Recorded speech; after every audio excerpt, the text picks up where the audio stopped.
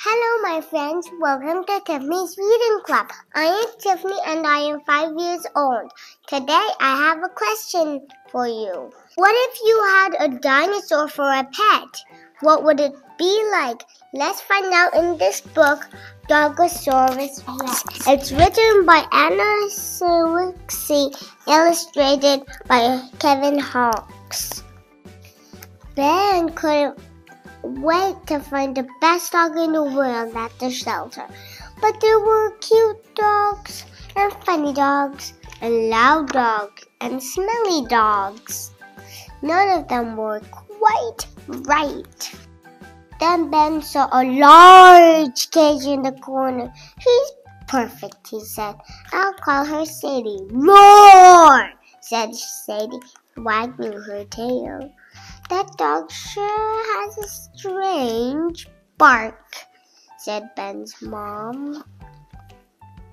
Ben couldn't wait to show off his new pet. He used a garden hose for a leash and walked Sadie around town. She's kind of funny looking, said the neighborhood kid.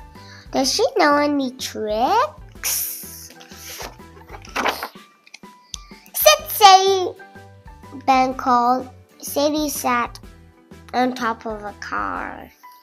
Roll over, Sadie, Ben called.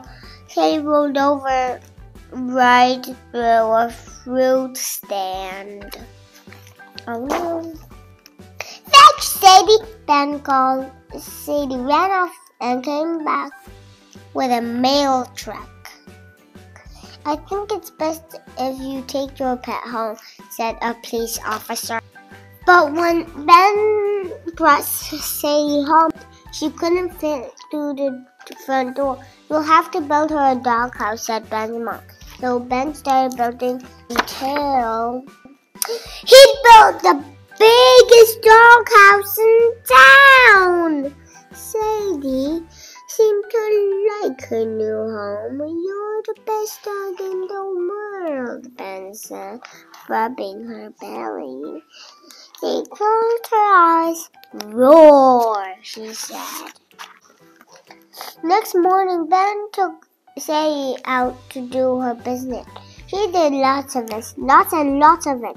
Clean up after your pet, a neighbor cried. Ben plugged his nose, grabbed a shovel, and got to work. But when it was time to give Sadie a bath, Ben gathered up all the soap in the house and took her to the lake. Sadie jumped into the water and drank it all up in one gulp. Don't come back, the lifeguard yelled.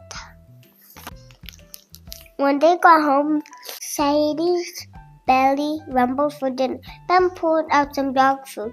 Sadie ate the whole bag and all the rest of the food in the house. This dog sure is a lot of trouble, said Ben's mom. We might be able to bring her back to the shelter. Ben hugged Sadie tight. He had to find a way to keep her. The next day, Ben walked Sadie through the town.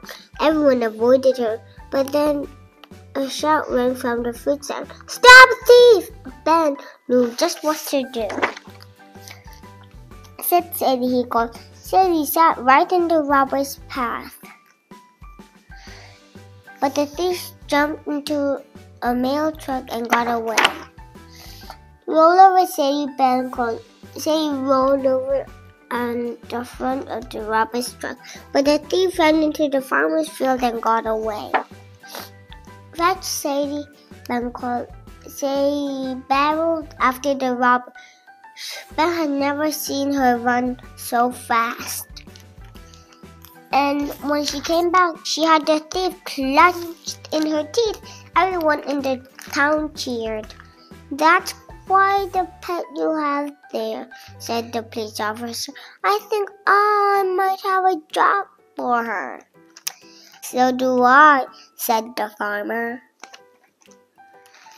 Soon Sadie was the most popular dog in town, and Ben knew he'd be able to keep her forever.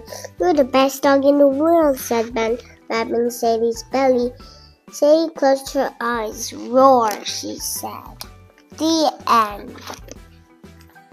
I hope you liked this story. Thanks for watching. See you at my next video. Don't forget to subscribe. Bye.